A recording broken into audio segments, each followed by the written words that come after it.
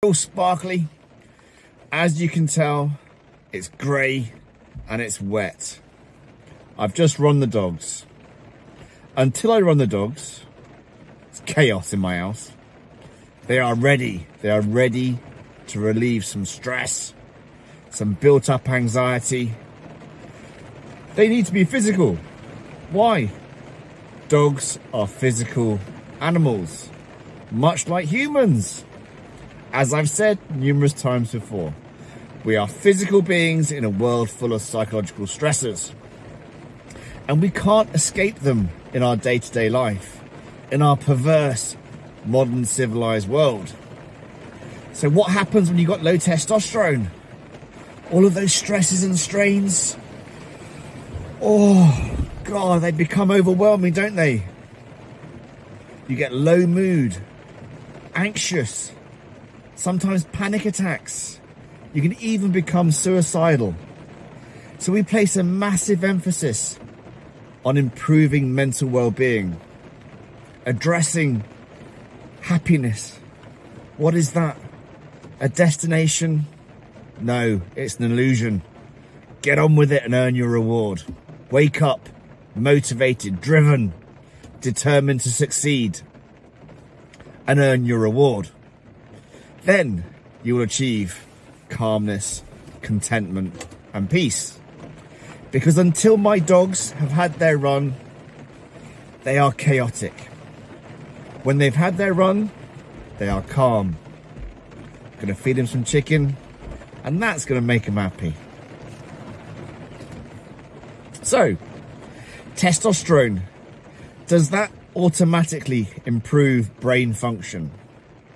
Well, hopefully a carefully well-balanced TRT protocol, which is microdosing testosterone, cypionate and HCG daily, because why? Hormones follow a diurnal pattern, day, night, day, night, day, night. So we want to mimic what? Yeah, physiology, how your body functions. The best way of doing that, yeah, is what? Daily injections. We want stable levels. That's all we care about. No, we want to mimic physiology.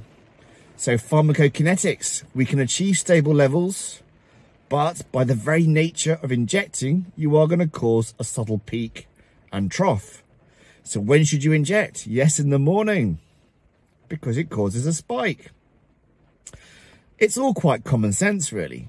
If you have an understanding of the HPG axis, you will hopefully realize that testosterone monotherapy is perhaps suboptimal.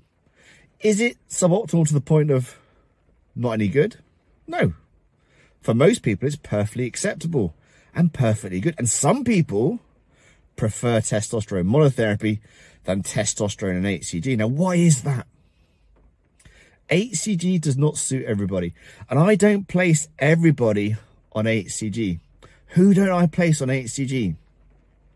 Those with anxiety that is grumbling in the background.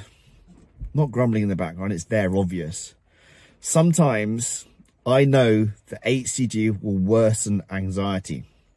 Why is that? Because we talk about TRT not being TRT and TRT actually being HRT, hormone replacement therapy. And if you give testosterone on its own, it's going to suppress the pituitary, releasing LH and FSH down to the testicles. And we want to reproduce the LH with HCG to preserve testicular function and as much natural physiology as possible. And we know that there are LH receptors in the brain, so we want to preserve cognitive function and libido with HCG. But it's not perfect. Why is it not perfect? Because LH is released in a pulsatile manner down to the testicles. So that neurostimulation that you get from the LH is not constant. With the HCG, it is. Now, do we adjust the dose to mitigate circumstances? Well, no, not really, because the optimal dose is the optimal dose. Now, does that mean we give an optimal dose for fertility? Well, we give an optimal dose for hormone replacement therapy. For my guys seeking fertility, I start them on a slightly more aggressive dose of HCG, because really the most optimal HRT dose is perhaps 80% of what you would give for a fertility protocol. And once those guys are successfully conceived, and we have well over 60 conceptions with HRT, we reduce their dose back down. Why don't we keep it back up there? Well, as we've already said, LH is normally released in a pulsatile manner. HCG must have a constant level due to the laws of pharmacokinetics and pharmacodynamics. We understand that constant stimulation of the LH receptor is going to cause constant testosterone production. Is that a bad thing? Is that a good thing? We follow a diurnal pattern. Well, it's good and bad. So we're constantly anabolic. Life is about what? Balance. What also happens in the testicles? Well, yes, they're the aromatase enzymes located in the testicles. So you are going to get conversion of testosterone to estrogen. Does that cause excess estrogen? In the vast majority of patients, no, with a proper TRT dose. I'm not an AI. Most people aren't on an AI. Lots of people on the internet are on AIs because they can't get dialed in. It is what it is. So careful dose titration under the supervision of a clinician that knows what he's doing. So HCG. The HCG also, as we've said before, stimulates the luteinizing hormone. So it replicates luteinizing hormone, but it stimulates the luteinizing hormone receptor in the brain. So we said HCG will improve mental well-being and libido.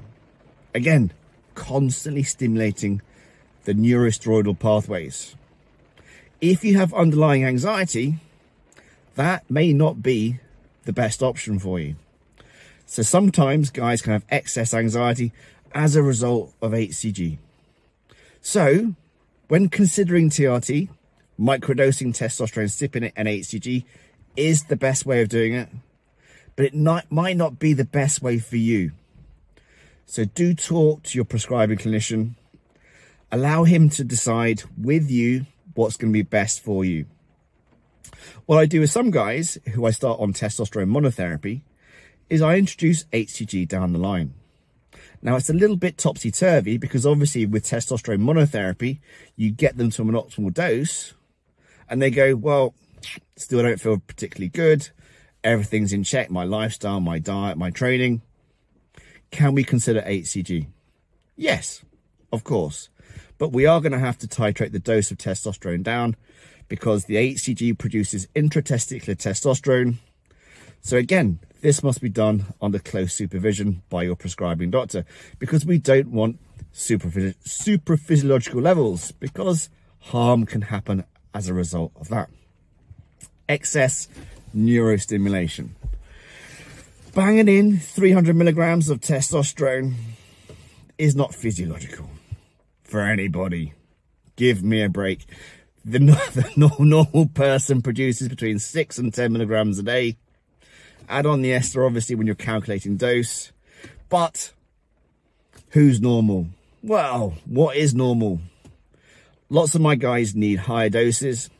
Some of my guys need up to 25 milligrams of testosterone stipinate, sometimes alongside HCG.